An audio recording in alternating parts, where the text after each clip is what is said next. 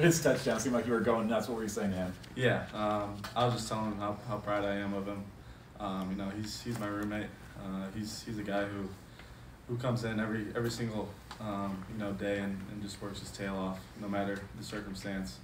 You know, he's a guy on scout team who gives us a great look week in and week out. So I was just really proud of him to be able to get in there.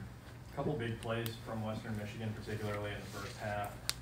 Were you guys seeing some things that you weren't expecting, or what was going on there? Yeah, you know, I don't want to say we weren't expecting it.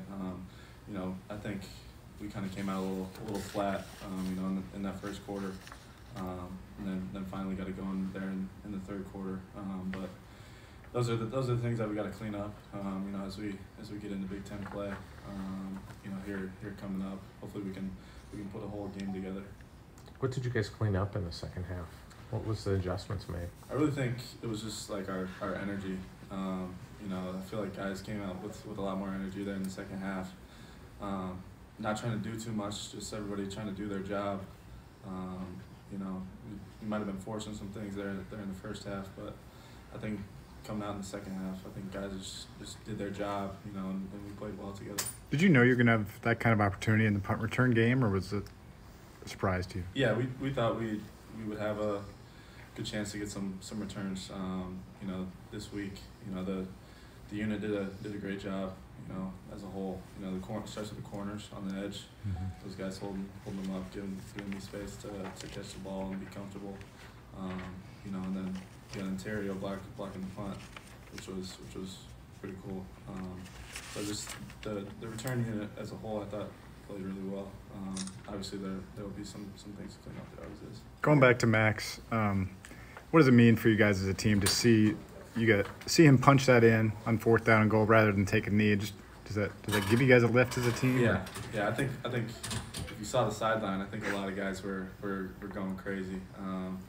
You know, especially for a guy like him who, like I said, he comes in and works his tail off, and everybody knows that, you know, he's a leader and he's barely, you know, played any snaps. Everybody respects him in the locker room.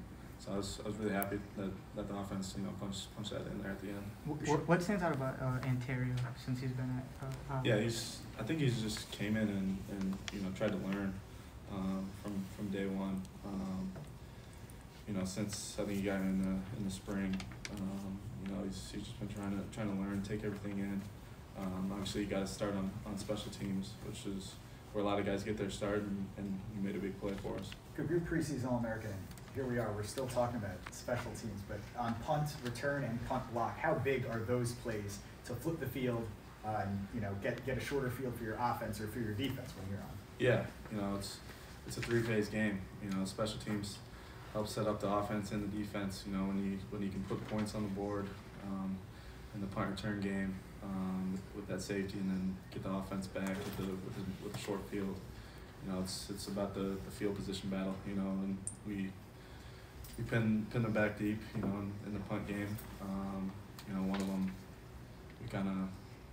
was that long 96-yard drive, which we didn't take advantage of, but then we pinned it back there again and took advantage of that. So field position battle is a big part of what we do. I'm sure.